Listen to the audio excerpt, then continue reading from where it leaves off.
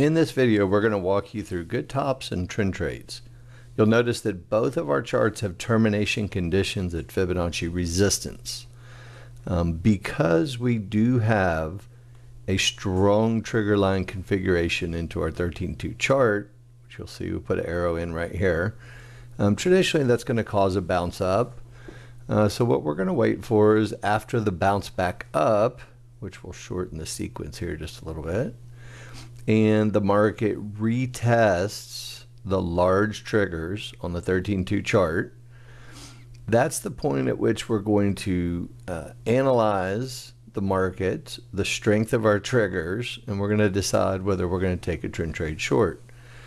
For this purpose, we're going to wait for a strong top condition, which you'll see here as two lower Fibonacci's on divergences on our 13-2 chart. And at that point, with strong triggers, we'll follow our trend trade rules. And we'll simply place a limit order on our chart at resistance inside of the large triggers on the 5-1 chart, remembering that if the resistance moves down, you also may have to move your orders down. And what I'm highlighting here is the window of opportunity between the mid bands and yellow 1-to-1 dots. Stretch that a little bit. And this is the window at which you want to place your limit order and go short as the market's going up into the window.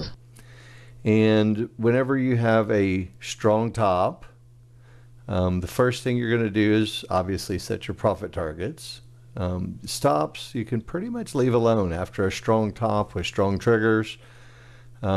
And again, I say leave the stop alone because the market could make it to the yellow 1-to-1s and then go back down, and we don't want to be stopped out after a small pivot stop out after a strong top. So we're going to shorten the length of this just to kind of speed up the process. And you'll see as the market trades down and we reach our first profit target, at this point you can move your stop to break even. Obviously with strength, we usually make it to a Fibonacci target. And you can see we have a pivot stop out on our 13-2 chart.